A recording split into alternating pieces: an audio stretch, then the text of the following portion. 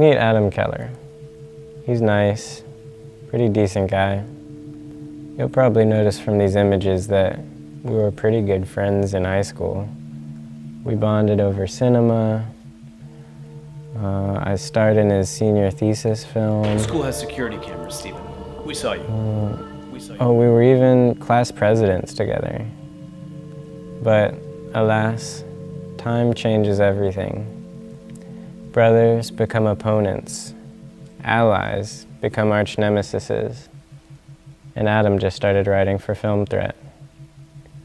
And so a new rivalry begins. This is critiquing the critic. Every aspiring director in Hollywood needs a calling card to break into feature films. For Steven Spielberg, it was the short film, Yawn. Who even reads anymore? Film criticism's changing. Things like videos and dance tutorials are revolutionizing the industry. It's 2018. If you're still writing movie reviews, you might as well dig your own grave. Okay, next piece.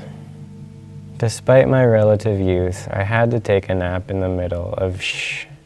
Okay, that is a glaring issue right there. Falling asleep during the middle of the movie is one of the biggest mistakes unrespected film critics make, like our pal Adam here. Shaking my damn head.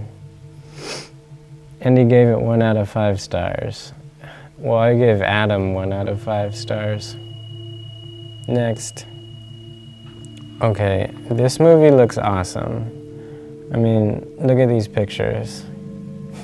Nice, right? And he still gave it a 1 out of 5 stars. I mean, Jesus Christ, Adam, nobody likes a downer. In this industry, you give a good review to every movie so they publicize you back and maybe use a quote in their trailer. Another noob mistake by Adam. All right, this is how you don't be a respected film critic.